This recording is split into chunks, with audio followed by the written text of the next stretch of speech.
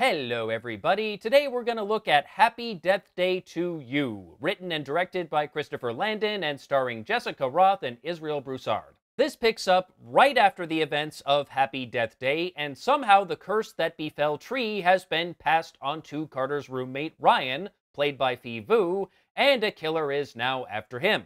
And yes, the killer is still wearing that creepy as hell baby mask because this college did not choose a good mascot. Naturally, they try to help him, but through a wacky turn of events, Tree somehow gets caught in a time loop again.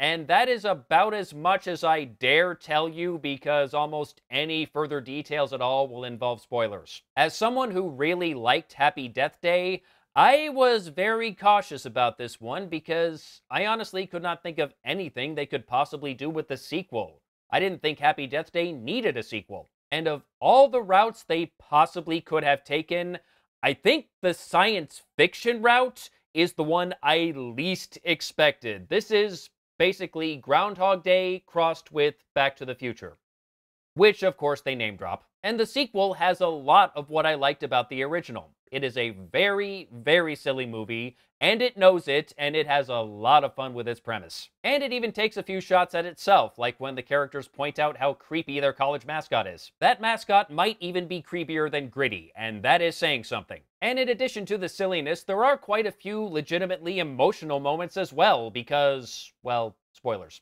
And Tree is once again on an emotional roller coaster throughout the film.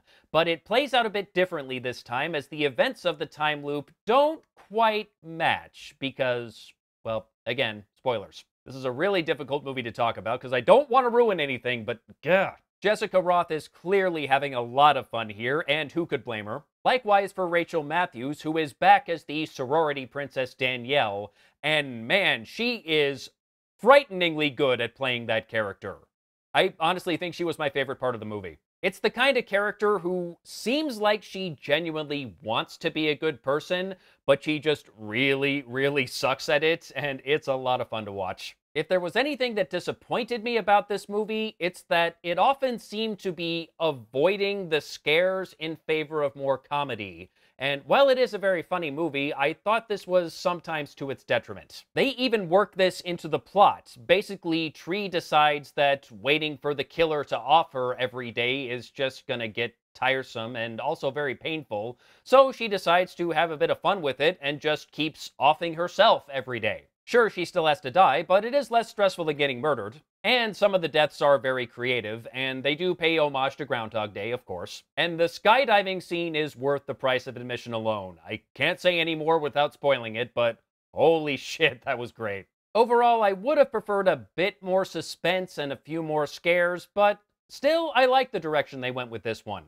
And based on a mid-credit scene, they are not done, and they are about to go off the fucking rails if they get to make a third movie. If you like the first movie, you will probably dig this one as well. If you haven't seen the first one, while I don't know if it's absolutely necessary, I think it would be best to watch the first movie ahead of time, and then, if you like what you see, give the sequel a watch. And that's it for Happy Death Day to You.